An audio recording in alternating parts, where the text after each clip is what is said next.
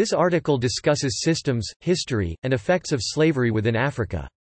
See Arab slave trade, Atlantic slave trade, Ma'afa, and slavery in contemporary Africa for other discussions. Slavery has historically been widespread in Africa, and still continues today in some countries. Systems of servitude and slavery were common in parts of Africa, as they were in much of the ancient world. In many African societies where slavery was prevalent, the enslaved people were not treated as chattel slaves and were given certain rights in a system similar to indentured servitude elsewhere in the world. When the Arab slave trade and Atlantic slave trade began, many of the local slave systems began supplying captives for slave markets outside Africa. Slavery in historical Africa was practiced in many different forms: debt slavery, enslavement of war captives, military slavery, and criminal slavery were all practiced in various parts of Africa. Slavery for domestic and court purposes was widespread throughout Africa. Plantation slavery also occurred primarily on the eastern coast of Africa and in parts of West Africa.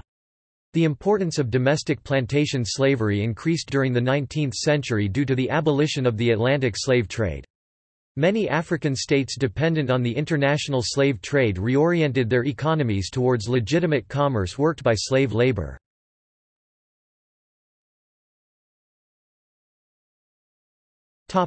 Forms of slavery. Multiple forms of slavery and servitude have existed throughout African history and were shaped by indigenous practices of slavery as well as the Roman institution of slavery and the later Christian views on slavery, the Islamic institutions of slavery via the Arab slave trade, and eventually the Atlantic slave trade. Slavery was a part of the economic structure of African societies for many centuries, although the extent varied. Ibn Battuta, who visited the ancient kingdom of Mali in the mid-14th century, recounts that the local inhabitants vied with each other in the number of slaves and servants they had, and was himself given a slave boy as a hospitality gift. In sub-Saharan Africa, the slave relationships were often complex, with rights and freedoms given to individuals held in slavery and restrictions on sale and treatment by their masters. Many communities had hierarchies between different types of slaves, for example, differentiating between those who had been born into slavery and those who had been captured through war. The forms of slavery in Africa were closely related to kinship structures. In many African communities, where land could not be owned, enslavement of individuals was used as a means to increase the influence a person had and expand connections. This made slaves a permanent part of a master's lineage, and the children of slaves could become closely connected with the larger family ties. Children of slaves born into families could be integrated into the master's kinship group and rise to prominent positions within society, even to the level of chief in some instances. However, stigma often remained attached, and there could be strict separations between slave members of a kinship group and those related to the master.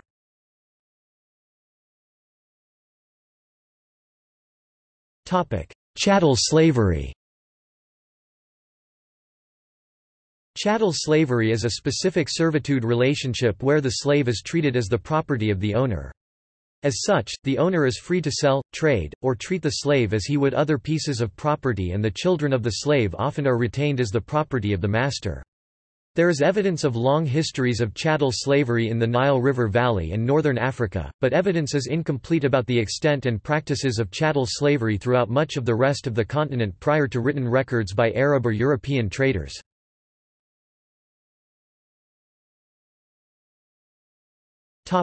Domestic service. Many slave relationships in Africa revolved around domestic slavery, where slaves would work primarily in the house of the master but retain some freedoms. Domestic slaves could be considered part of the master's household and would not be sold to others without extreme cause. The slaves could own the profits from their labor, whether in land or in products, and could marry and pass the land on to their children in many cases.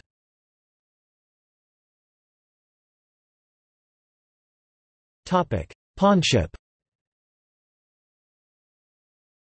Pawnship, or debt bondage slavery, involves the use of people as collateral to secure the repayment of debt.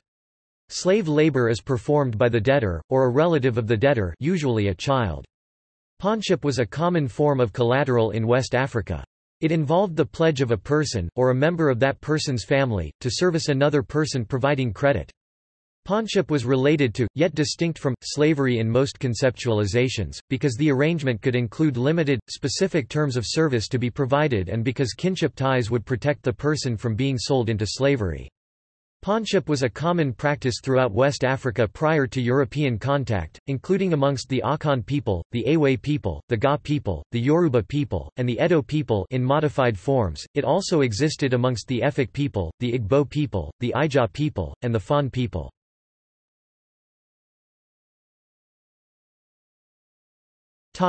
Military slavery. Military slavery involved the acquisition and training of conscripted military units which would retain the identity of military slaves even after their service. Slave soldier groups would be run by a patron, who could be the head of a government or an independent warlord, and who would send his troops out for money and his own political interests. This was most significant in the Nile Valley, primarily in Sudan and Uganda, with slave military units organized by various Islamic authorities, and with the war chiefs of Western Africa.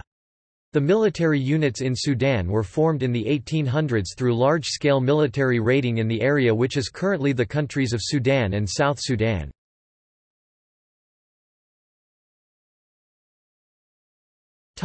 Slaves for sacrifice. Human sacrifice was common in West African states up to and during the 19th century. Although archaeological evidence is not clear on the issue prior to European contact, in those societies that practiced human sacrifice, slaves became the most prominent victims. The annual customs of Dahomey was the most notorious example of human sacrifice of slaves, where 500 prisoners would be sacrificed. Sacrifices were carried out all along the West African coast and further inland. Sacrifices were common in the Benin Empire, in what is now Ghana, and in the small independent states in what is now southern Nigeria. In the Ashanti region, human sacrifice was often combined with capital punishment.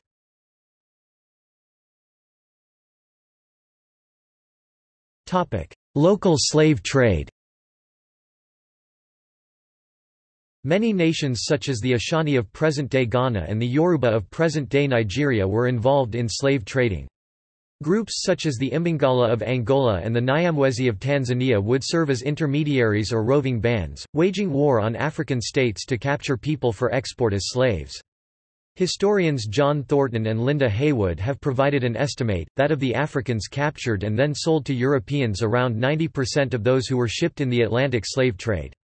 Henry Louis Gates, the Harvard Chair of African and African American Studies, has stated that, "Without complex business partnerships between African elites and European traders and commercial agents, the slave trade to the New World would have been impossible, at least on the scale it occurred."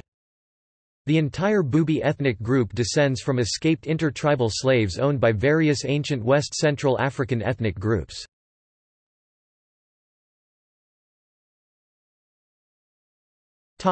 Slavery practices throughout Africa. Like most other regions of the world, slavery and forced labor existed in many kingdoms and societies of Africa for hundreds of years. According to Ugo Kwakji, early European reports of slavery throughout Africa in the 1600s are unreliable because they often conflated various forms of servitude as equal to chattel slavery. The best evidence of slave practices in Africa come from the major kingdoms, particularly along the coast, and there is little evidence of widespread slavery practices in stateless societies. Slave trading was mostly secondary to other trade relationships, however, there is evidence of a trans-Saharan slave trade route from Roman times which persisted in the area after the fall of the Roman Empire. However, kinship structures and rights provided to slaves, except those captured in war, appears to have limited the scope of slave trading before the start of the Arab slave trade and the Atlantic slave trade.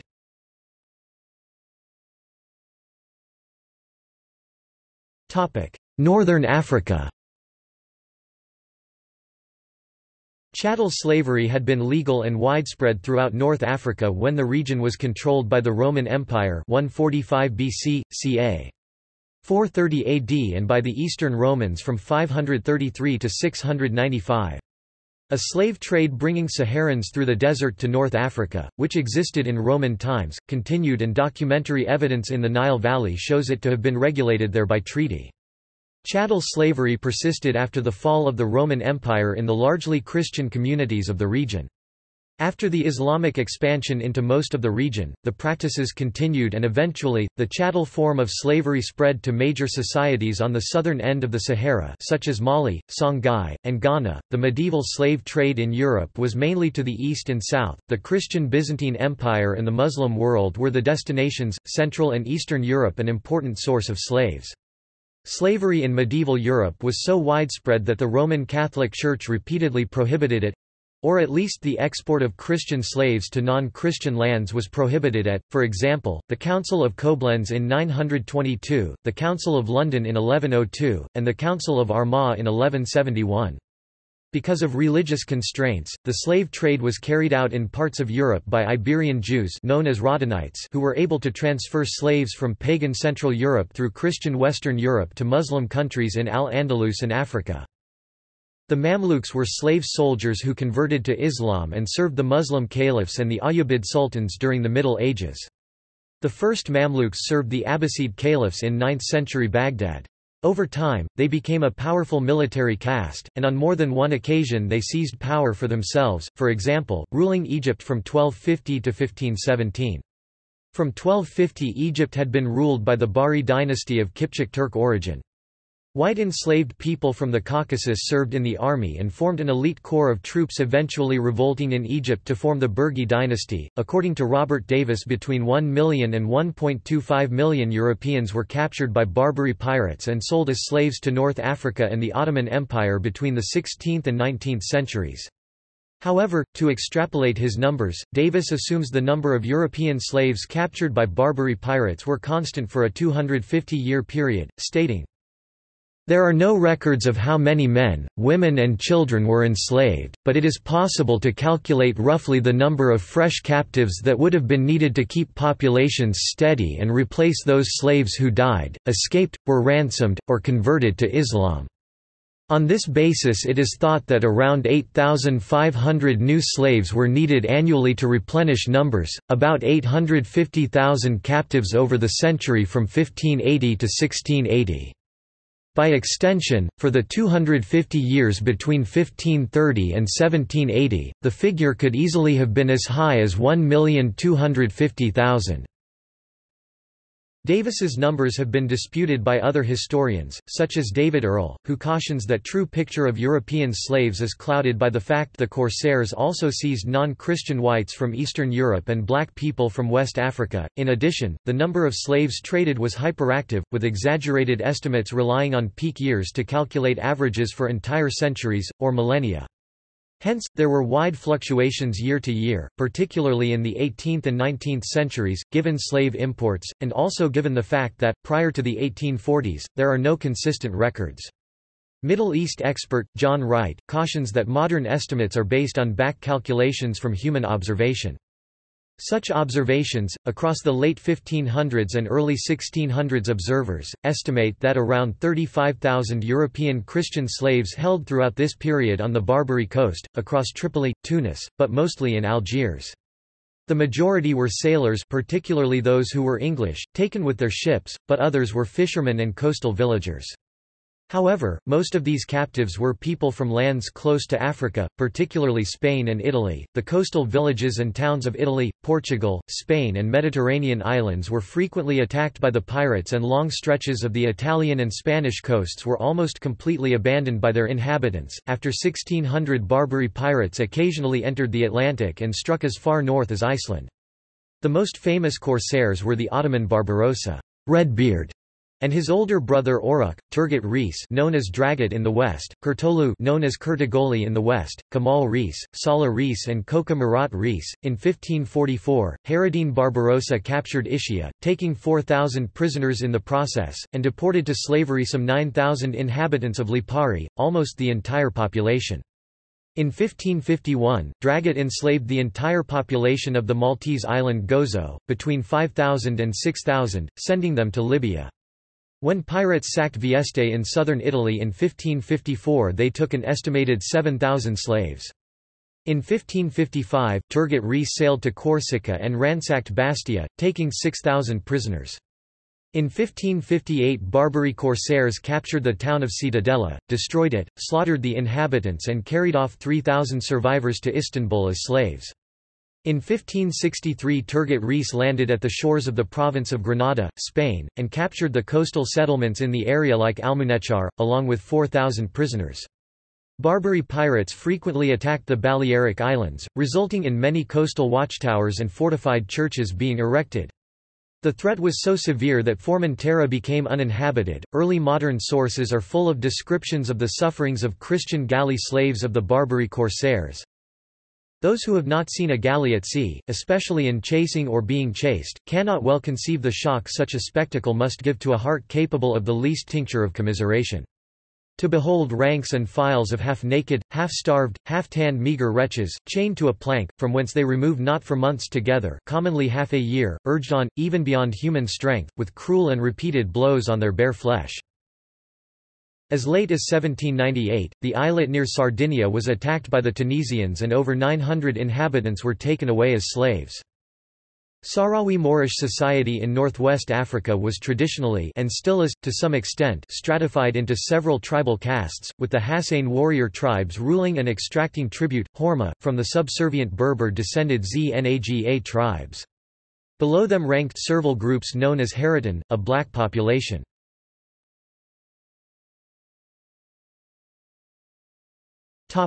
Horn of Africa.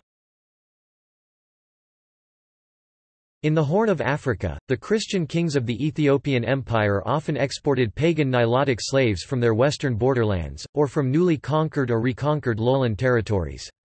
The Somali and Afar Muslim sultanates, such as the medieval Adal Sultanate, through their ports also traded Zanj Bantu slaves that were captured from the hinterland. Slavery as practiced in Ethiopia was essentially domestic. Slaves thus served in the houses of their masters or mistresses, and were not employed to any significant extent for productive purpose. Slaves were thus regarded as second-class members of their owner's family. The first attempt to abolish slavery in Ethiopia was made by Emperor Tewodros II r. 1855–68, although the slave trade was not abolished legally until 1923 with Ethiopia's ascension to the League of Nations. Anti-Slavery Society estimated there were 2 million slaves in the early 1930s out of an estimated population of between 8 and 16 million. Slavery continued in Ethiopia until the Italian invasion in October 1935, when the institution was abolished by order of the Italian occupying forces. In response to pressure by Western allies of World War II, Ethiopia officially abolished slavery and involuntary servitude after having regained its independence in 1942.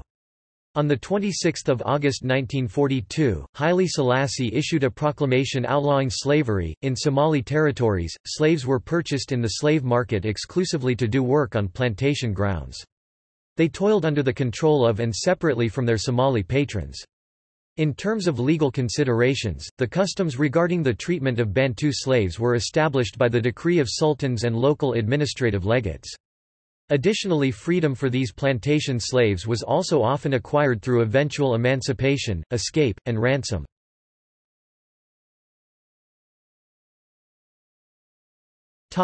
Central Africa. Oral tradition recounts slavery existing in the Kingdom of Congo from the time of its formation, with Lukeni Luanimi enslaving the Mwene Kabunga whom he conquered to establish the kingdom.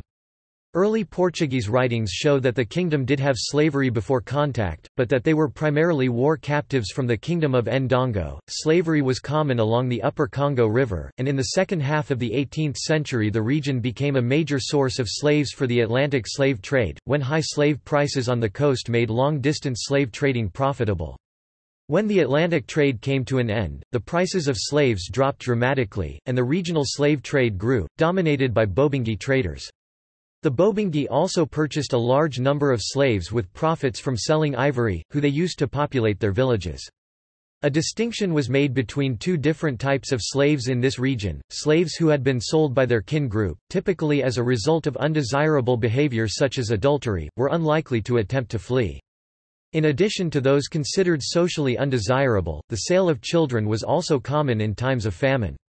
Slaves who were captured, however, were likely to attempt to escape and had to be moved hundreds of kilometers from their homes as a safeguard against this. The slave trade had a profound impact on this region of Central Africa, completely reshaping various aspects of society.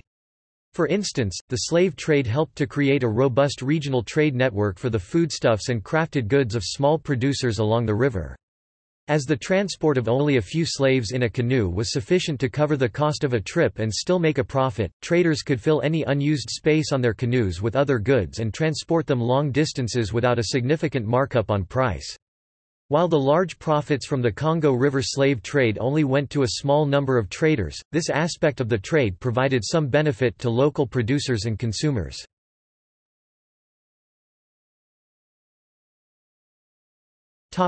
West Africa. Various forms of slavery were practiced in diverse ways in different communities of West Africa prior to European trade.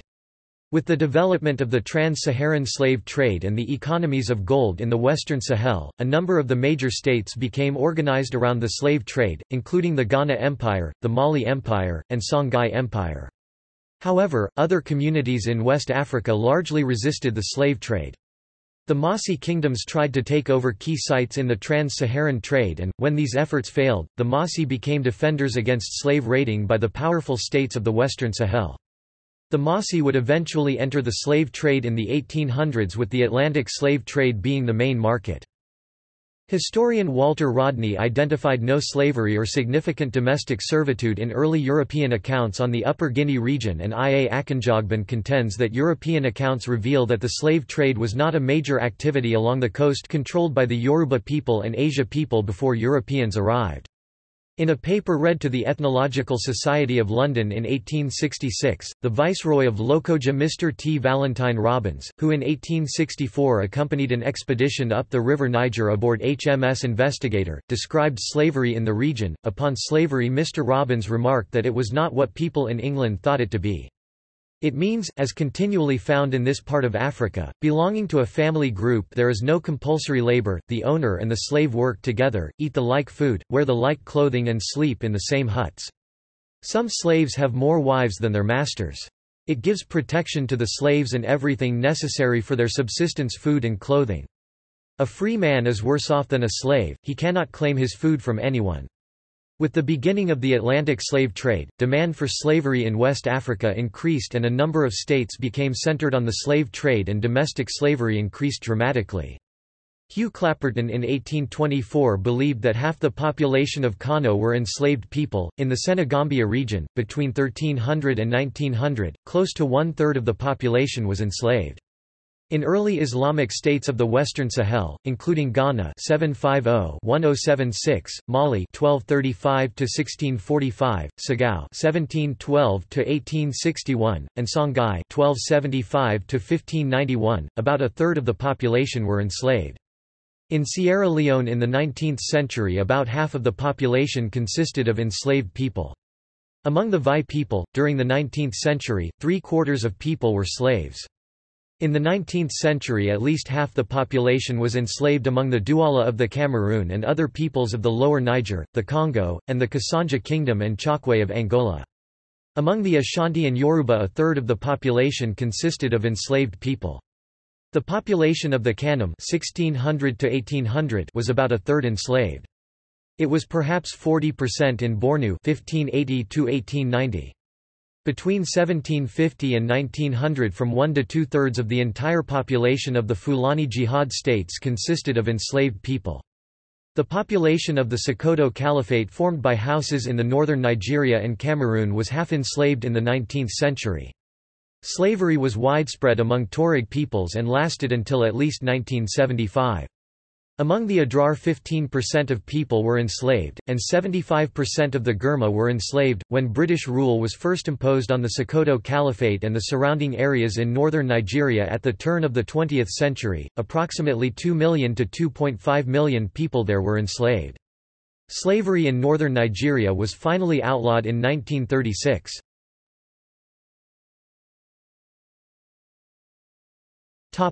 African Great Lakes.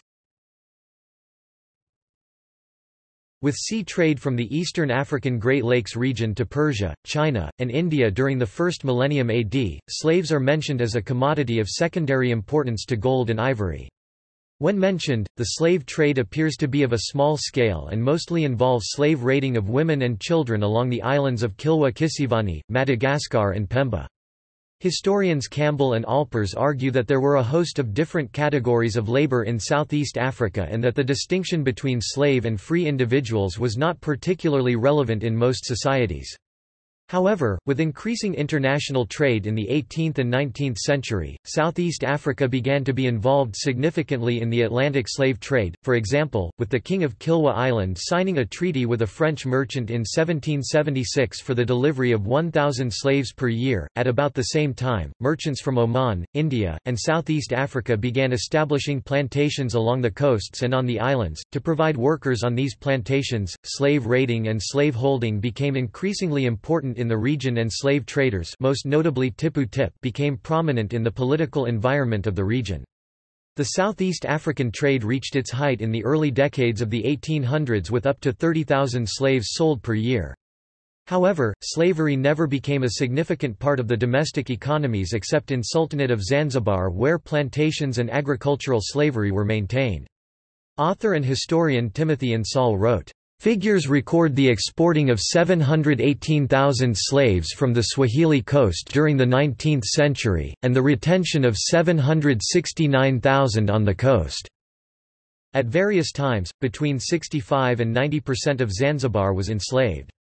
Along the Kenya coast, 90% of the population was enslaved, while half of Madagascar's population was enslaved. In the Great Lakes region of Africa, around present-day Uganda, linguistic evidence shows the existence of slavery through war capture, trade, and pawning going back hundreds of years. However, these forms, particularly pawning, appear to have increased significantly in the 18th and 19th centuries.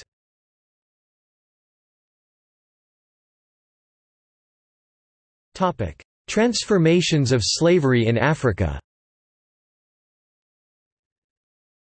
Slave relationships in Africa have been transformed through three large-scale processes: the Arab slave trade, the Atlantic slave trade, and the slave emancipation policies and movements in the 19th and 20th century.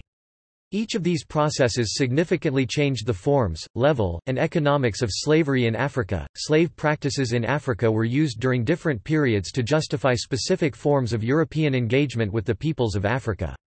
18th-century writers in Europe claimed that slavery in Africa was quite brutal in order to justify the Atlantic slave trade. Later writers used similar arguments to justify intervention and eventual colonization by European powers to end slavery in Africa. Africans knew of the harsh slavery that awaited slaves in the New World. Many elite Africans visited Europe on slave ships following the prevailing winds through the New World.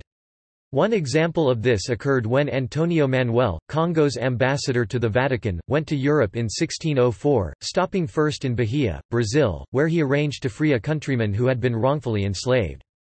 African monarchs also sent their children along these same slave routes to be educated in Europe, and thousands of former slaves eventually returned to settle Liberia and Sierra Leone.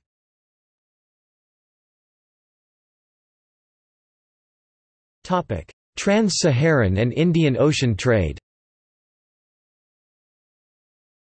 The Arab slave trade, established in the 8th and 9th centuries AD, began with small-scale movement of people largely from the eastern Great Lakes region and the Sahel.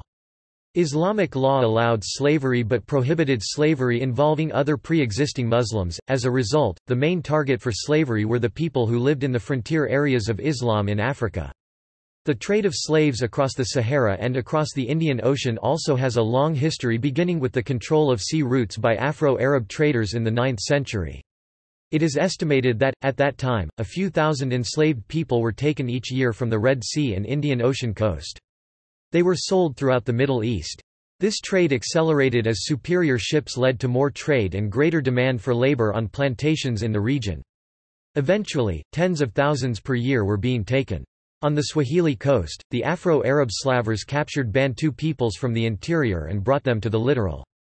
There, the slaves gradually assimilated in the rural areas, particularly on the Unguja and Pemba Islands. This changed the slave relationships by creating new forms of employment by slaves as eunuchs to guard harems and in military units, and creating conditions for freedom, namely conversion. Although it would only free a slave's children, although the level of the trade remained relatively small, the size of total slaves traded grew to a large number over the multiple centuries of its existence. Because of its small and gradual nature, the impact on slavery practices in communities that did not convert to Islam was relatively small. However, in the 1800s, the slave trade from Africa to the Islamic countries picked up significantly. When the European slave trade ended around the 1850s, the slave trade to the east picked up significantly only to be ended with European colonization of Africa around 1900. Between 1500 and 1900, up to 17 million African slaves were transported by Muslim traders to the coast of the Indian Ocean, the Middle East, and North Africa. In 1814, Swiss explorer Johann Burckhardt wrote of his travels in Egypt and Nubia, where he saw the practice of slave trading. I frequently witnessed scenes of the most shameless indecency, which the traders, who were the principal actors, only laughed at. I may venture to state, that very few female slaves who have passed their 10th year, reach Egypt or Arabia in a state of virginity." David Livingstone wrote of the slave trade, "To overdraw its evils is a simple impossibility. We passed a slave woman shot or stabbed through the body and lying on the path. Onlookers said an Arab who passed early that morning had done it in anger at losing the price he had given for her, because she was unable to walk any longer. We passed a woman tied by the neck to a tree and dead. We came upon a man dead from starvation. The strangest disease I have seen in this country seems really to be broken-heartedness, and it attacks free men who have been captured and made slaves." Livingstone estimated that 80,000 Africans died each year before ever reaching the slave markets of Zanzibar. Zanzibar was once East Africa's main slave trading port, and under Omani Arabs in the 19th century as many as 50,000 slaves were passing through the city each year.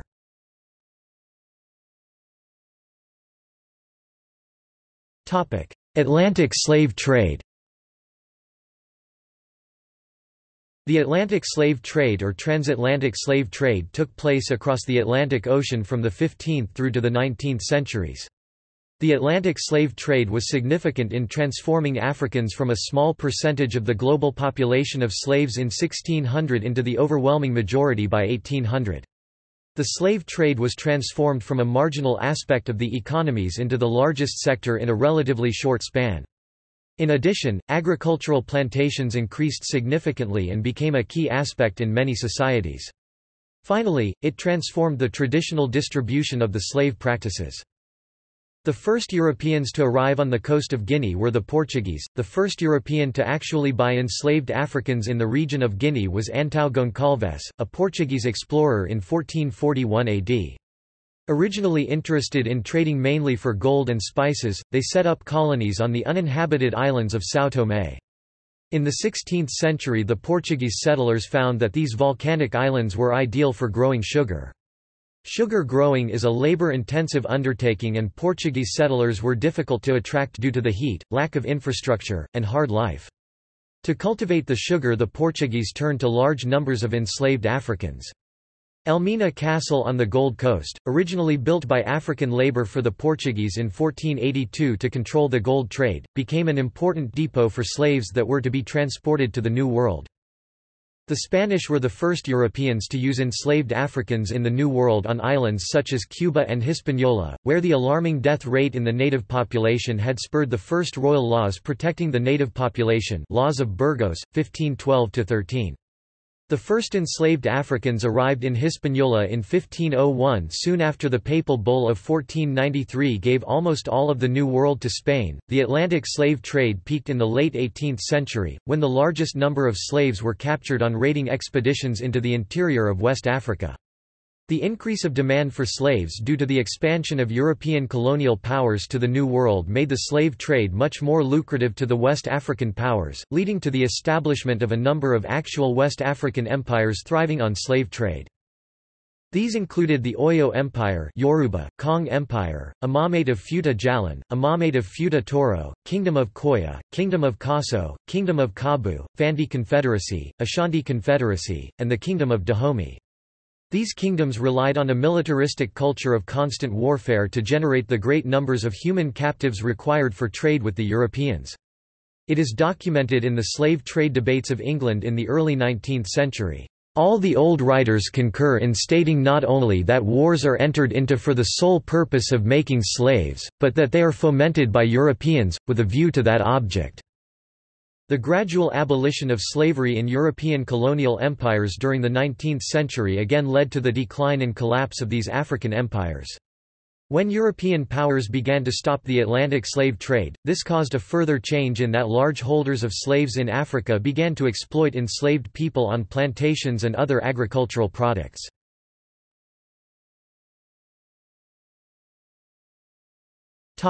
Abolition. The final major transformation of slave relationships came with the inconsistent emancipation efforts starting in the mid-19th century. As European authorities began to take over large parts of inland Africa starting in the 1870s, the colonial policies were often confusing on the issue. For example, even when slavery was deemed illegal, colonial authorities would return escaped slaves to their masters. Slavery persisted in some countries under colonial rule, and in some instances it was not until independence that slavery practices were significantly transformed. Anti-colonial struggles in Africa often brought slaves and former slaves together with masters and former masters to fight for independence. However, this cooperation was short-lived, and following independence political parties would often form based upon the stratifications of slaves and masters. In some parts of Africa, slavery and slavery-like practices continue to this day, and the problem has proven to be difficult for governments and civil society to eliminate. Efforts by Europeans against slavery and the slave trade began in the late 18th century and had a large impact on slavery in Africa. Portugal was the first country in the continent to abolish slavery in metropolitan Portugal and Portuguese India by a bill issued on 12 February 1761, but this did not affect their colonies of Brazil and Portuguese Africa. France abolished slavery in 1794. However, slavery was again allowed by Napoleon in 1802 and not abolished for good until 1848. In 1803, Denmark-Norway became the first country from Europe to implement a ban on the slave trade. Slavery itself was not banned until 1848. Britain followed in 1807 with the passage of the Abolition of the Slave Trade Act by Parliament. This law allowed stiff fines, increasing with the number of slaves transported, for captains of slave ships. Britain followed this with the Slavery Abolition Act 1833, which freed all slaves in the British Empire. British pressure on other countries resulted in them agreeing to end the slave trade from Africa. For example, the 1820 U.S. law on slave trade made slave trading piracy, punishable by death. In addition, the Ottoman Empire abolished slave trade from Africa in 1847 under British pressure. By 1850, the year that the last major Atlantic slave trade participant, Brazil, passed the Eusebio de Queiroz law banning the slave trade, the slave trades had been significantly slowed and in general only illegal trade went on. Brazil continued the practice of slavery and was a major source for illegal trade until about 1870, and the abolition of slavery became permanent in 1888 when Princess Isabel of Brazil and Minister Rodrigo Silva, son-in-law of Senator Eusebio de Queiroz, banned the practice. The British took an active approach to stopping the illegal Atlantic slave trade during this period. The West Africa Squadron was credited with capturing 1,600 slave ships between 1808 and 1860, and freeing 150,000 Africans who were aboard these ships. Action was also taken against African leaders who refused to agree to British treaties to outlaw the trade, for example against the usurping King of Lagos, deposed in 1851.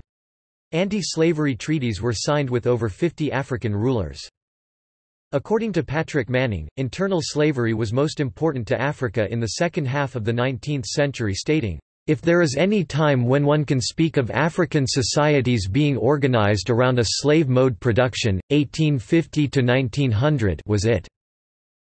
The abolition of the Atlantic slave trade resulted in the economies of African states dependent on the trade being reorganized towards domestic plantation slavery and legitimate commerce worked by slave labor. Slavery before this period was generally domestic. The continuing anti-slavery movement in Europe became an excuse and a casus belli for the European conquest and colonization of much of the African continent. It was the central theme of the Brussels Anti-Slavery Conference 1889–90. In the late 19th century, the scramble for Africa saw the continent rapidly divided between imperialistic European powers, and an early but secondary focus of all colonial regimes was the suppression of slavery and the slave trade. Following conquest and abolition by the French, over 1 million slaves in French West Africa fled from their masters to earlier homes between 1906 and 1911. In Madagascar, over 500,000 slaves were freed following French abolition in 1896. In response to this pressure, Ethiopia officially abolished slavery in 1932, Sokoto Caliphate abolished slavery in 1900, and the rest of the Sahel in 1911.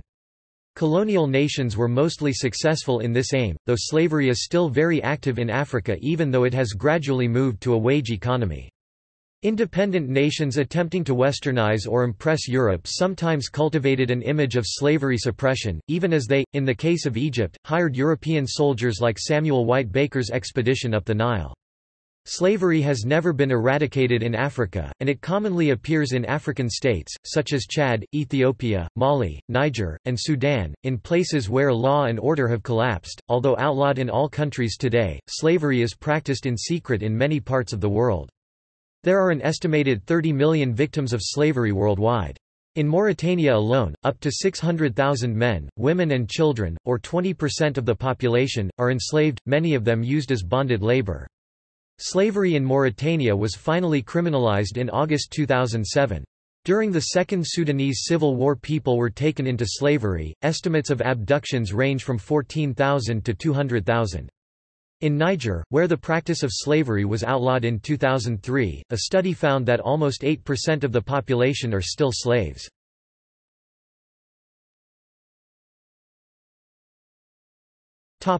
Effects.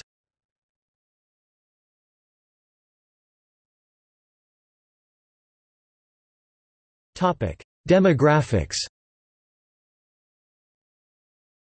Slavery and the slave trades had a significant impact on the size of the population and the gender distribution throughout much of Africa. The precise impact of these demographic shifts has been an issue of significant debate.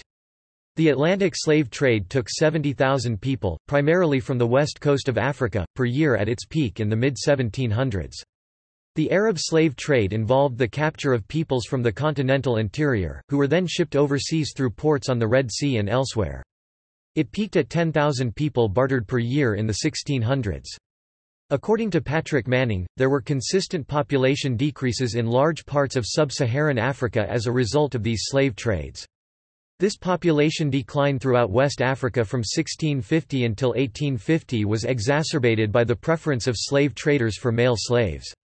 In Eastern Africa, the slave trade was multi-directional and changed over time. To meet the demand for menial labor, Zanj slaves captured from the southern interior were sold through ports on the northern seaboard in cumulatively large numbers over the centuries to customers in the Nile Valley, Horn of Africa, Arabian Peninsula, Persian Gulf, India, Far East and the Indian Ocean islands.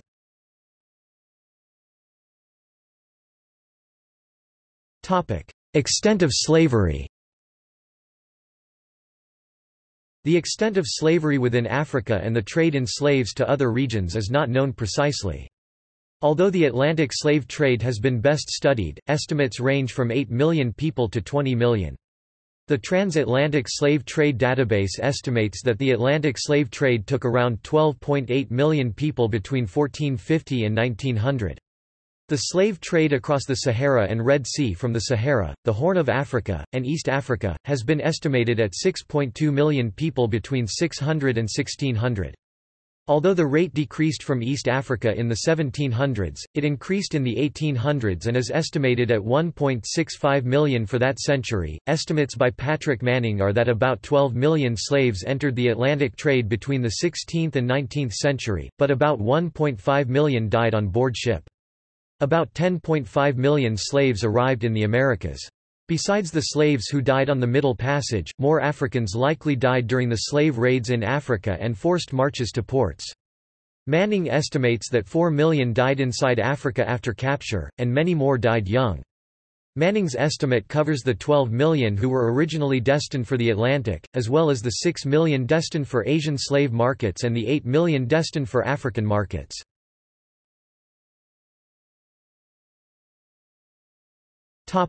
Debate about demographic effect. The demographic effects of the slave trade are some of the most controversial and debated issues. Walter Rodney argued that the export of so many people had been a demographic disaster and had left Africa permanently disadvantaged when compared to other parts of the world, and that this largely explains that continent's continued poverty. He presents numbers that show that Africa's population stagnated during this period, while that of Europe and Asia grew dramatically. According to Rodney, all other areas of the economy were disrupted by the slave trade as the top merchants abandoned traditional industries to pursue slaving, and the lower levels of the population were disrupted by the slaving itself. Others have challenged this view. J. D. Faye compared the number effect on the continent as a whole. David Eltis has compared the numbers to the rate of emigration from Europe during this period. In the 19th century alone, over 50 million people left Europe for the Americas, a far higher rate than were ever taken from Africa. Others in turn challenged that view. Joseph E. Inakori argues the history of the region shows that the effects were still quite deleterious. He argues that the African economic model of the period was very different from the European, and could not sustain such population losses. Population reductions in certain areas also led to widespread problems. Inakori also notes that after the suppression of the slave trade, Africa's population almost immediately began to rapidly increase, even prior to the introduction of modern medicines.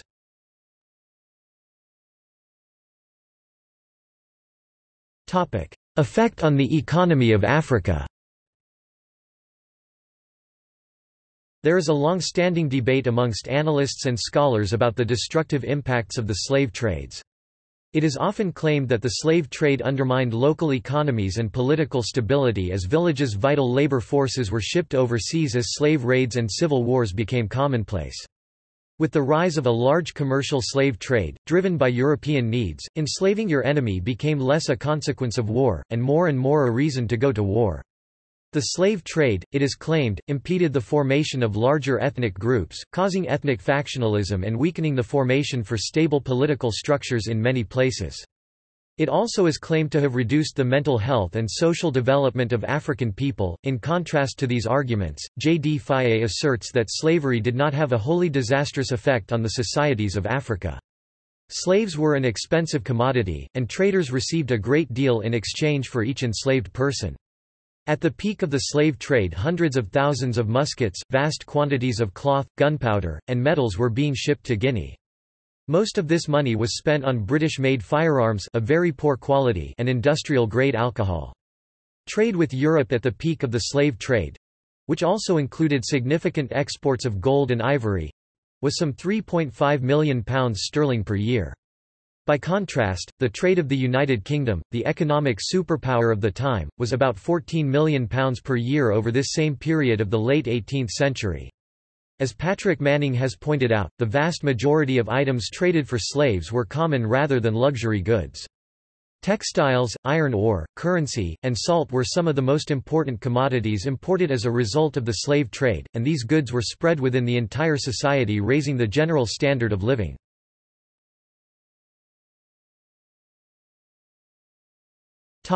Effects on Europe's economy. Karl Marx in his Economic History of Capitalism, Das Kapital, claimed that the turning of Africa into a warren for the commercial hunting of black skins, that is, the slave trade, signaled the rosy dawn of the era of capitalist production. He argued that the slave trade was part of what he termed the primitive accumulation of European capital, the non-capitalist accumulation of wealth that preceded and created the financial conditions for Britain's industrialisation and the advent of the capitalist mode of production. Eric Williams has written about the contribution of Africans on the basis of profits from the slave trade and slavery, arguing that the employment of those profits were used to help finance Britain's industrialisation. He argues that the enslavement of Africans was an essential element to the Industrial Revolution, and that European wealth was, in part, a result of slavery, but that by the time of its abolition it had lost its profitability and it was in Britain's economic interest to ban it. Joseph Inakori has written that the British slave trade was more profitable than the critics of Williams believe. Other researchers and historians have strongly contested what has come to be referred to as the Williams thesis. In academia, David Richardson has concluded that the profits from the slave trade amounted to less than 1% of domestic investment in Britain, and economic historian Stanley Engerman finds that even without subtracting the associated costs of the slave trade, e.g., shipping costs, slave mortality, mortality of whites in Africa, defense costs, or reinvestment of profits back into the slave trade, the total profits from the slave trade and of West Indian plantations amounted to less than 5% of the British economy during any year of the Industrial Revolution. Historian Richard Parez, in an article written before Williams' book, dismisses the influence of wealth generated from the West Indian plantations upon the financing of the Industrial Revolution, stating that whatever substantial flow of investment from West Indian profits into industry there was occurred after emancipation, not before. Findlay and O'Rourke noted that the figures presented by O'Brien 1982 to back his claim that the periphery was peripheral suggest the opposite, with profits from the periphery 1784 to 1786 being £5.66 million when there was £10.30 million total gross investment in the British economy and similar proportions for 1824 to 1826. They note that dismissing the profits of the enslavement of human beings from significance because it was a small share of national income could be used to argue that there was no industrial revolution, since modern industry provided only a small share of national income, and that it is a mistake to assume that small size is the same as small significance. Findlay and O'Rourke also note that the share of American export commodities produced by enslaved human beings rose from 54% between 1501 and 1550 to 82.5% between 1761 to 1780. Seymour Drescher and Robert Anstey argue the slave trade remained profitable until the end, because of innovations in agriculture, and that moralistic reform, not economic incentive, was primarily responsible for abolition. A similar debate has taken place about other European nations.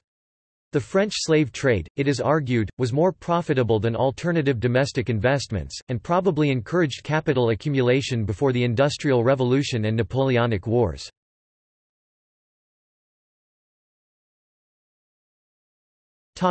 Legacy of racism. Maulana Karenga states the effects of the Atlantic slave trade in African captives.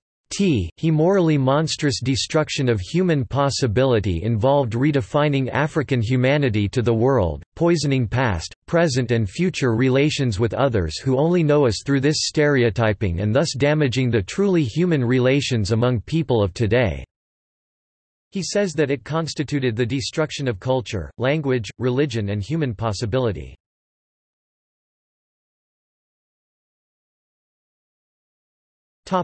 See also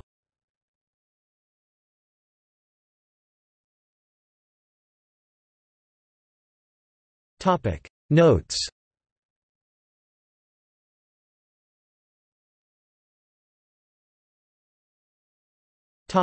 Further reading. Church Missionary Society 1869. The Slave Trade of East Africa. London, Church Missionary Society. Faragher, John Mack, Boole, Mari Jo, Cecitram, Daniel, Armitage, Susan 2004. Out of Many. Pearson Prentice Hall. p. 54. ISBN 978-0-13-182431-7. Newton, John 1788. Thoughts upon the African Slave Trade. London, J. Buckland and J. Johnson, at Wikisource. Reynolds, Edward 1985. Stand the Storm, A History of the Atlantic Slave Trade. London, Allison and Busby. Savage, Elizabeth, ed. 1992. The Human Commodity, Perspectives on the Trans-Saharan Slave Trade. London. Wright, Donald R. History of Slavery in Africa. Online Encyclopedia. Archived from the original on 2 April 2007.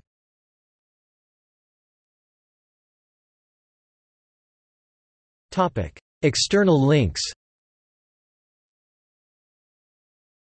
20th-century solutions of the abolition of slavery. The story of Africa, slavery. The impact of the slave trade on Africa. Le Monde diplomatique. Ethiopia, Slavery and the League of Nations. Abyssinia, Ethiopia, Slavery and Slaves Trade.